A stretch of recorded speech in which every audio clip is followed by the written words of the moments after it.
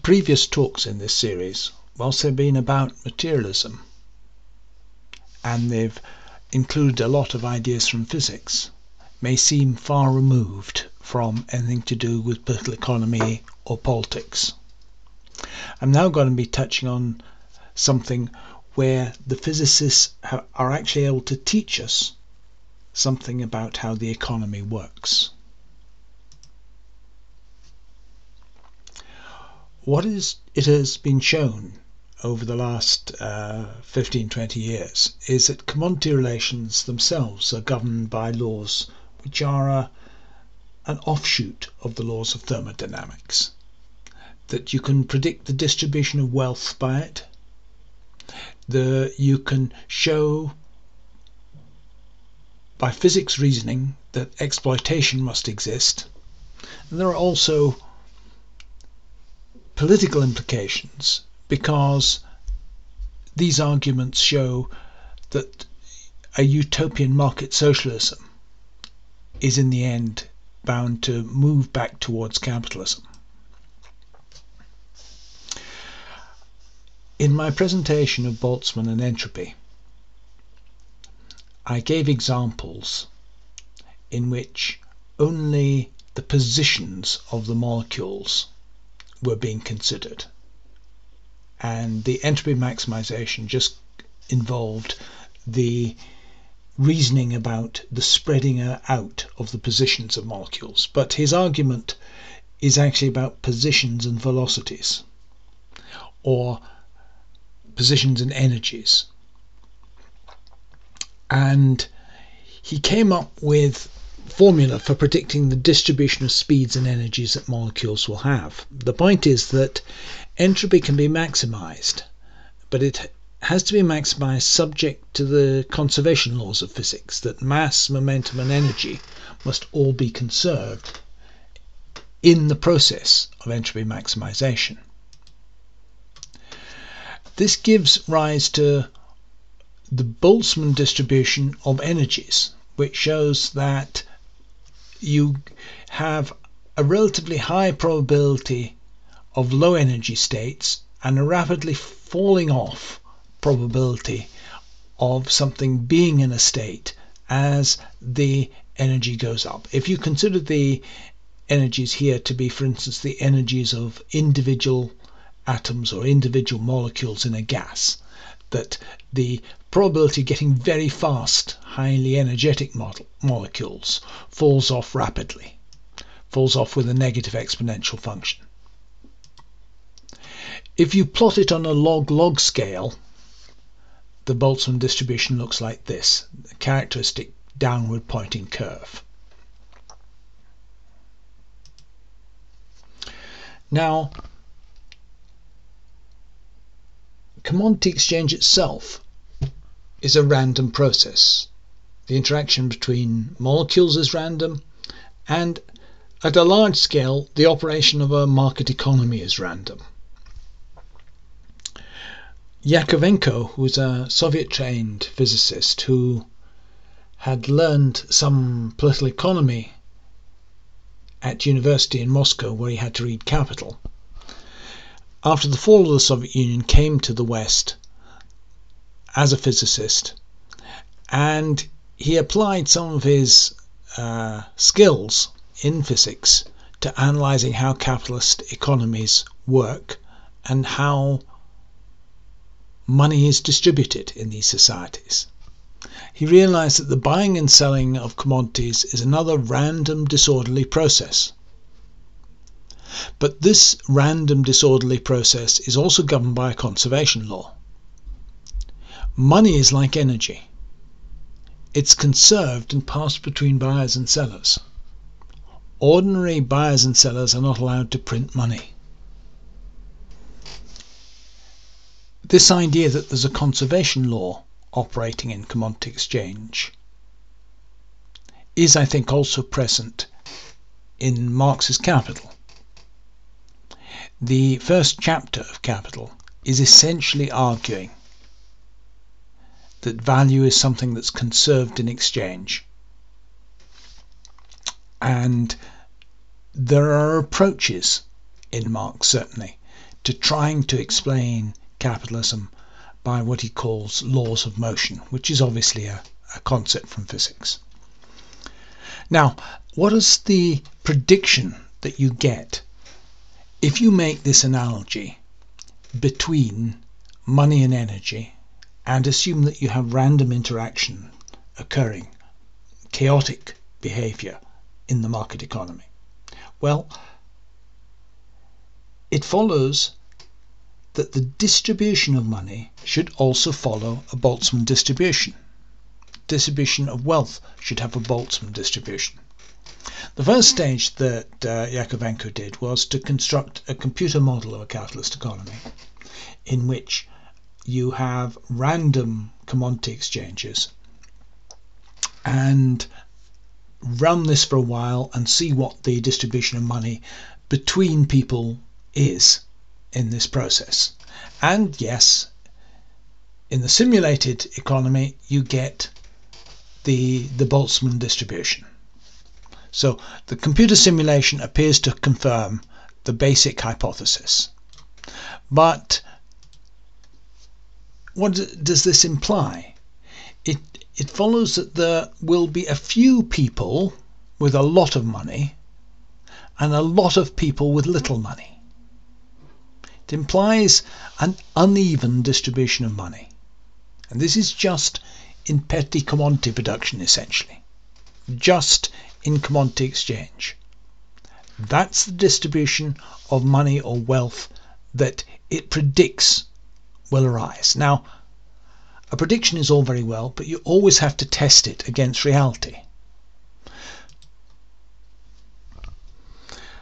In fact, what he finds, and I've reproduced his graph for the UK, what he finds is that for more than 90% of the population, the distribution of their money or wealth holdings follows the Boltzmann distribution.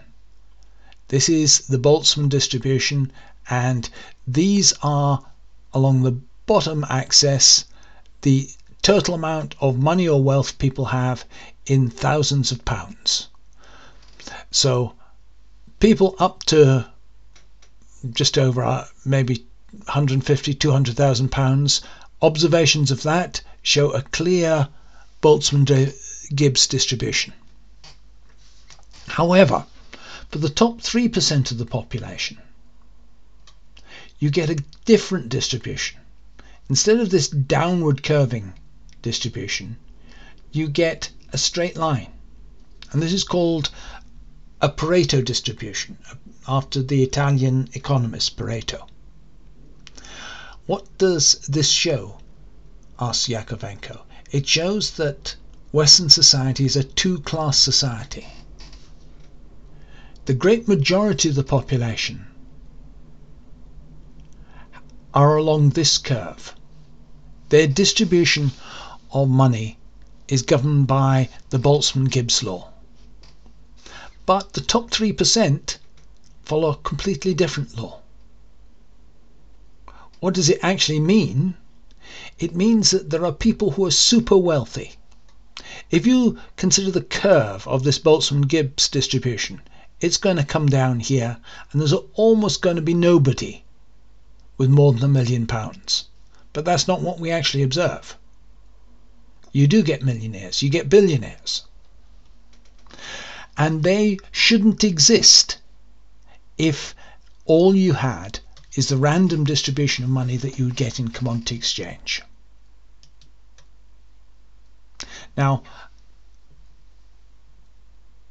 that diagram of the graph shows it on log-log space. If you do it in ordinary space, you can see that the Boltzmann distribution falls off more sharply than the Pareto distribution. The Pareto distribution shows that the top 3% get their income from something else, something which cannot be explained by commodity exchange. And basically it's saying, and Yakovenko concludes, these are the people whose income comes from capital, whose income doesn't come from selling their labour or petty trading.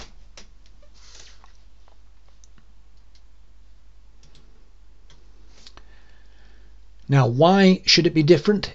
Yakovenko's explanation is that if you earn income from capital, capital grows exponentially by compound interest.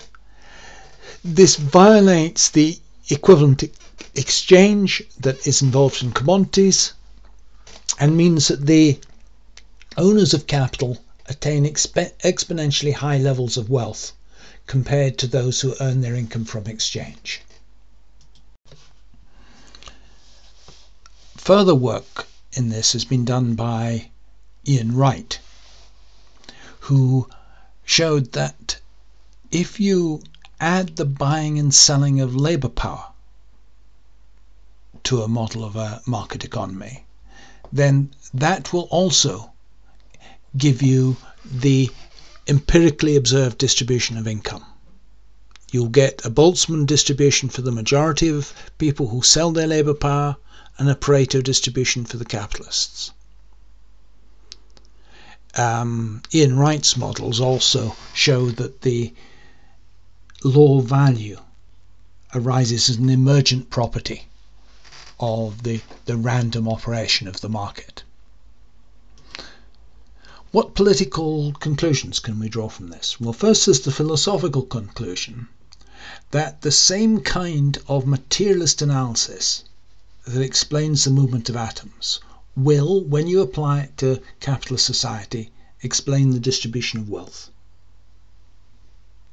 And this has implications for various forms of utopian socialism or utopian market socialisms.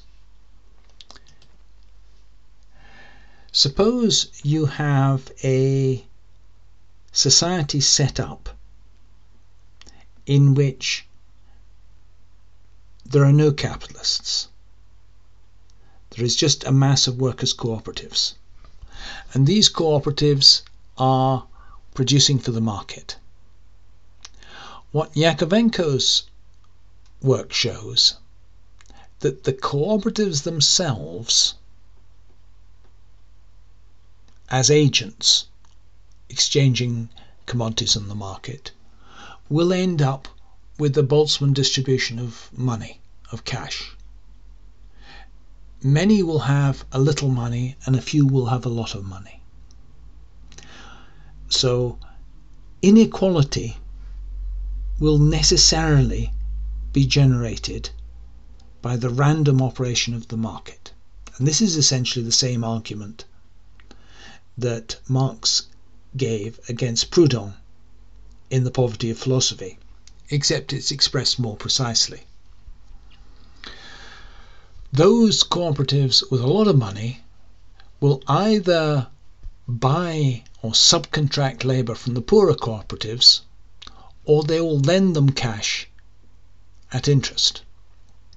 This means the richer cooperatives will grow even richer, and over time you will re-establish the capitalist distribution of money.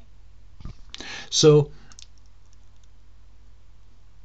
what appears initially to be something completely abstruse, the laws of thermodynamics, ends up having very real political implications.